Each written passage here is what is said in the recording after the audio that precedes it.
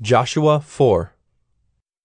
When all the nation had finished passing over the Jordan, the Lord said to Joshua, Take 12 men from the people, from each tribe a man, and command them, saying, Take 12 stones from here out of the midst of the Jordan, from the very place where the priest's feet stood firmly, and bring them over with you and lay them down in the place where you lodge tonight.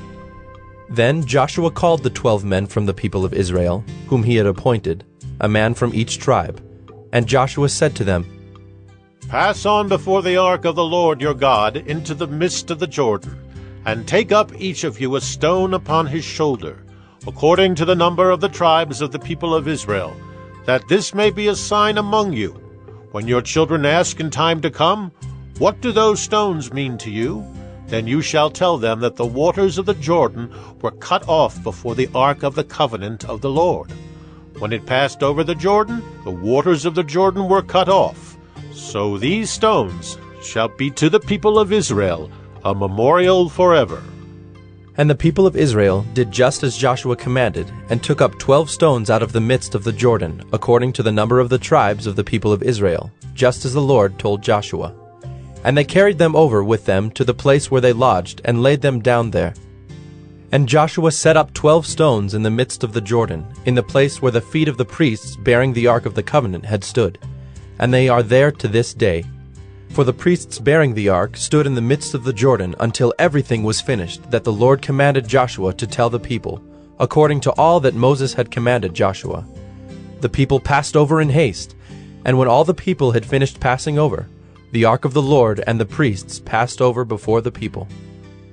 The sons of Reuben and the sons of Gad and the half-tribe of Manasseh passed over armed before the people of Israel, as Moses had told them. About 40,000 ready for war passed over before the Lord for battle to the plains of Jericho.